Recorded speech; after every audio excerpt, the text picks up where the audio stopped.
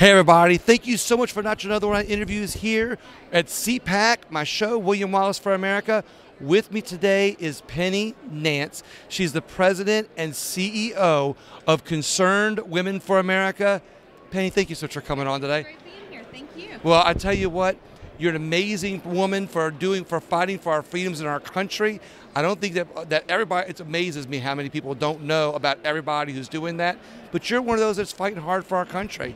So tell us a little bit about Concerned Women for America. So CWA is Concerned Women for America. Is the nation's largest public policy women's organization. In our collegiate chapters, we have 195 college chapters around the country. We call them Young Women for America. And so we are the women who are pro-life, unapologetically so, and we're fighting for our children, parental control of education, fighting the issue of sexual exploitation, and fighting for religious freedom. And then the final thing is the issue of supporting the U.S.-Israel relationship. So we have 7 core issues. We'd love for you to come to concernedwomen.org and learn more about that. But we are active in public policy on the federal level. We are lobbying in Washington, on the state level, and in the local level. And then of course we do a lot of media trying to comment on the culture. We are the women that love our country, love our families, and are fighting for the next generation. This is amazing. And we're training others. So really the key is you've got this army of women, the Esthers of this generation, who are busy with their family and their children, or maybe they're young and single and working. Right. But they want to be active. They want to actually have an opportunity to say in the leadership of their nation. So we are ready to train them and bring them alongside and help them when those hard conversations come up, whether it's in media or whether it's like just on the playground. Exactly. Right. That they know what to say. They're never caught looking at their shoes. I think it's so tragic when faithful women, they know what's true. They have a biblical worldview, but they can't enter into the conversation because they just don't know what to say. It's tragic when a woman has to look at her shoes because she doesn't really have the language or the stats or the training.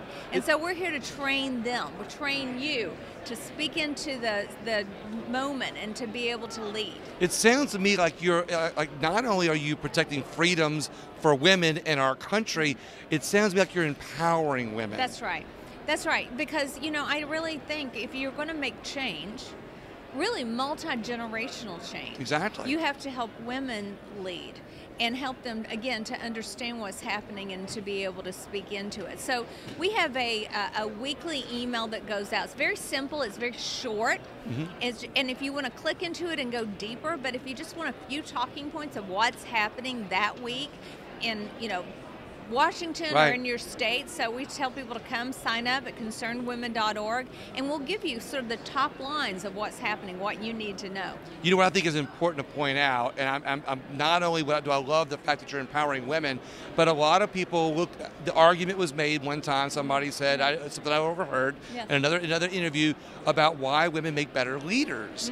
Because women are conservative in nature, women are caregivers, they're loving, they're compassionate, but also we also know how fierce, and I don't mean that in a bad way, women can be, and when a woman is empowered, she is able to use all of those qualities in such a way that it guides her in some important decisions. Well, and what I'll say is, we are conservative women. That means we're the women that love men.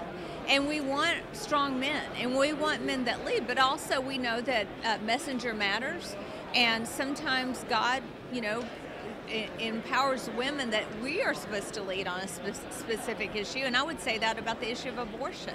I would say on the transgender issue, where you have men taking away the trophies of young women. Our Young Women for America leaders are testifying in state capitals around the country because this matters to them. And so it is very important. But I always say it's the Esthers of this generation. It's important to raise up the Esthers, because God is saying, for such a time as this, we were born right now. It's no surprise to God what's happening in the families that He, put us in our country.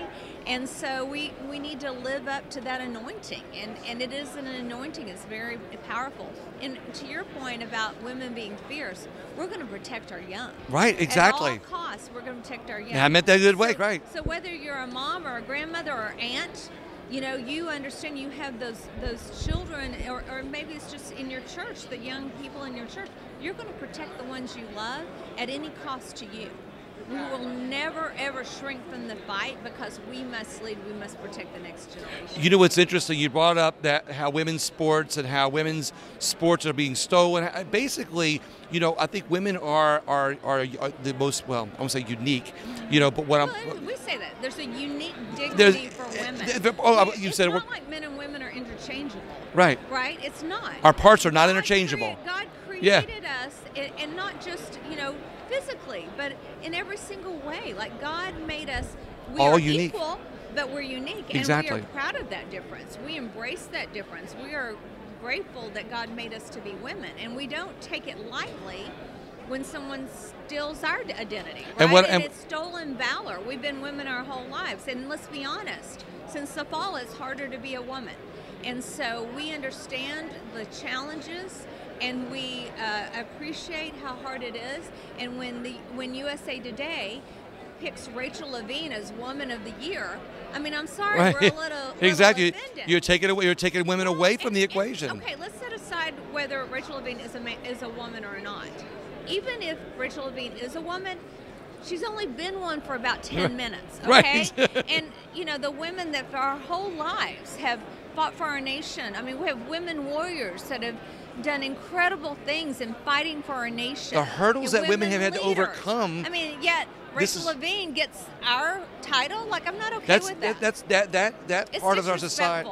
I agree with you, because I think that part is putting another roadblock for women today. 100%. You all have to fight for more things than most people in our civilization, and now you have to make another fight to prove that you're actually, Well, I mean, Title IX, which is Title IX in education, gave women the opportunity to compete in sports.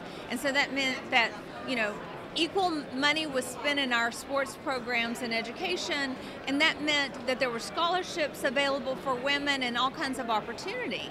But when those slots are given to men, then there's no longer women's sports. It doesn't work the other way around, exactly. right? There's not women that are trying out for the men's team. That's not happening. Right. Men are coming over.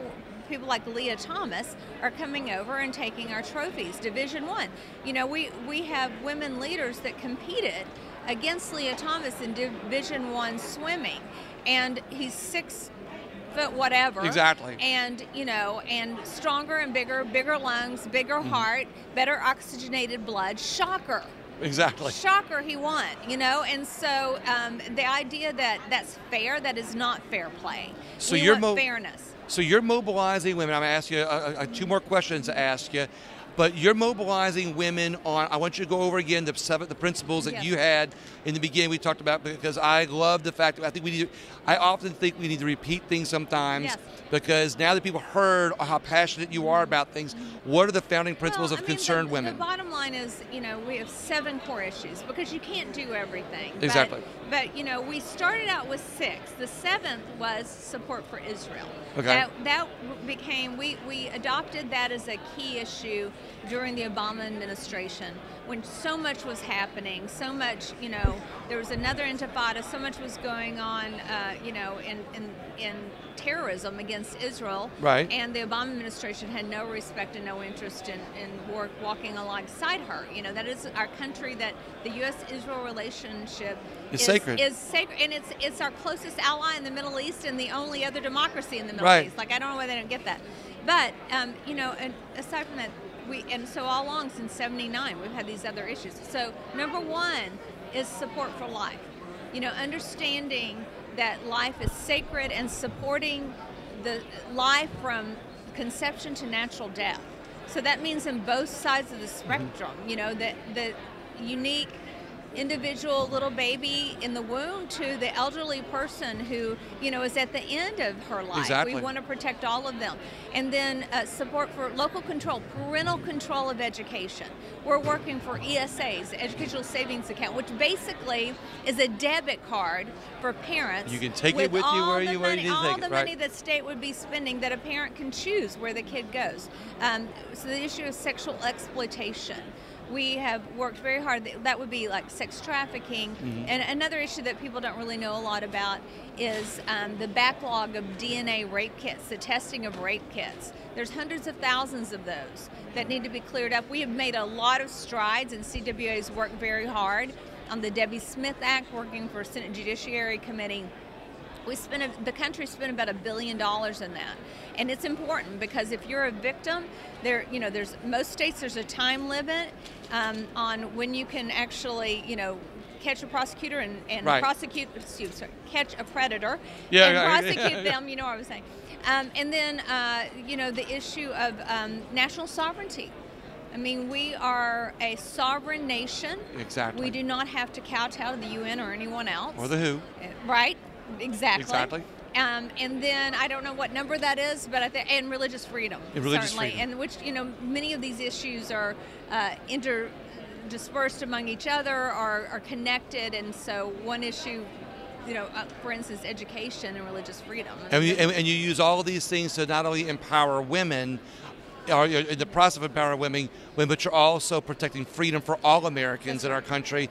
One last question, because we start wrapping up here in a second, is I always believe freedoms are under attack in America. What do you think is the number one reason, or what number one way freedom's under attack in America?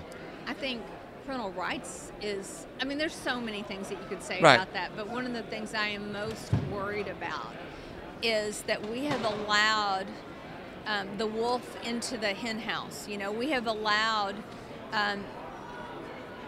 the left to creep into our classrooms and take control of our children's education. And I think parents have woken up to this, which is why we have 5 states that have passed educational Absolutely. savings accounts, and we're going to have more.